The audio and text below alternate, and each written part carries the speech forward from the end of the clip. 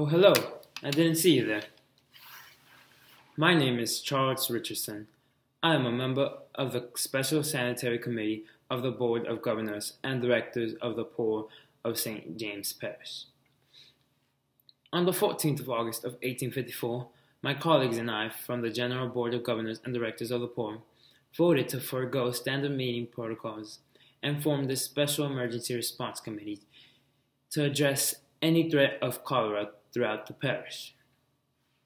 One of the doctors, who has been designated by the parish authorities, is my brother-in-law, John Wilson. I am aware of John Snow's work, and I support his theory that cholera is transmitted via contaminated food and water, which makes me a contagionist.